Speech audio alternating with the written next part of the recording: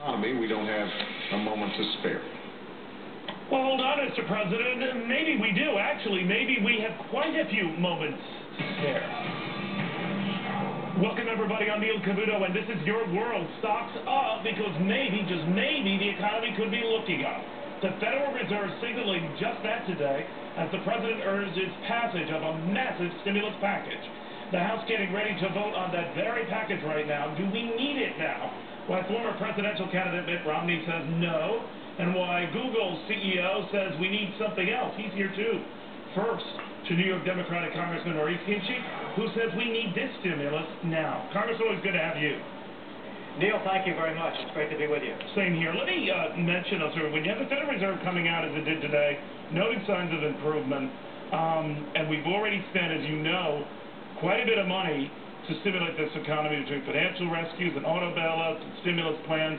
We might already be at the cusp of seeing the results, big results. So why pile on now? Well, what the Fed is saying that they think there may be some slight improvement in the set of circumstances, but they're not doing anything significant with regard to, or seeing anything significant with regard to housing, for example. They're talking about doing whatever they can to promote borrowing for specific operations, including things like on credit cards and for the cost of education, things of that nature, and hopefully that will have some impact. But it's not going to have nearly the kind of impact that we need. This economy is in dire circumstances.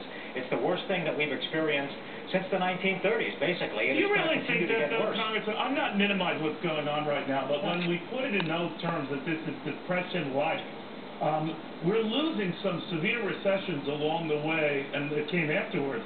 You know, I can remember cars wrapped around blocks trying to get gas. I can remember, you know, double-digit inflation. I can remember double-digit unemployment. I'm thinking, that was pretty rough, too. So why are we going back to the Depression to gun a package that we might not need? Well, we do need it, and I think that that's very clear. And just look at the numbers, for example.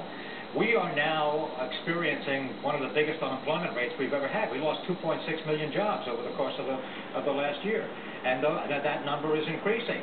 We look at the last 3 months, lost 1.5 million jobs over the course of the last 3 months. How are you going to get those jobs back, sir?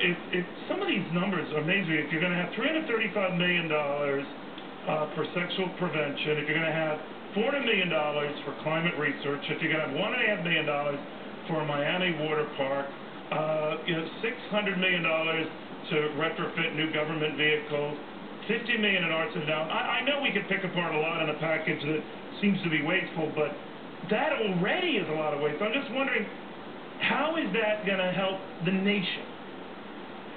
What you're talking about is something that I'm not aware of, frankly. But the legislation that we deal with here is never perfect. But most of the costs here, most of the expense that we're focusing on is creating jobs.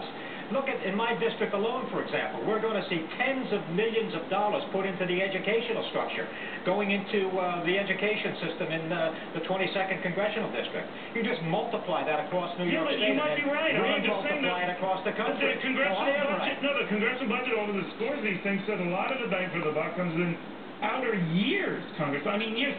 All I'm just saying is we're in this pell-mell rush to spend money, effectively doubling down, in blackjack terms, doubling the deficit, in the hope that you'll have a good hand and maybe turn this thing around. But if you don't, you have risked a lot of Americans' money on a hunch that we could spend our way out of this morass, and I'm not sure we can. Neil, I'm sure we can, and I'm sure we will. Remember, the debt that we're experiencing was doubled over the course of the last 8 years. But the spending on this, through the latest examination of it... That doesn't mean you compound the problem, right? I agree with you, we were doubling down. That doesn't mean that we keep adding to it. We're escaping the problem. How are you escaping the problem, adding to the spending for the problem? We're adding to spending because we're putting it in a constructive way. We're not borrowing and spending. I mentioned some of those projects, Congressman. We're putting a spending in a construction way. Some of those seem constructive. I guess if you're in Miami and you're looking for another water park, God, I thought they have a lot of them. Neil, it could be maybe beneficial to you, but come on. No, it's beneficial to everyone, Neil.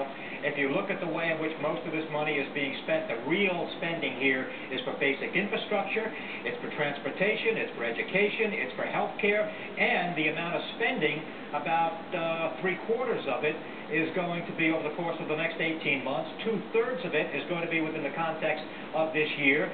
That spending is going to start improving this economy and in creating jobs. CBO says 2/3 of it will not be this year. Where'd you get that? Well, they're wrong about that. All right. 2/3 of it is going to be in the course of this year, All right. and 3/4 of it will be over the course of the next 18 months. We shall see. Regardless, Congressman, always good having you on. Thank you for stopping by.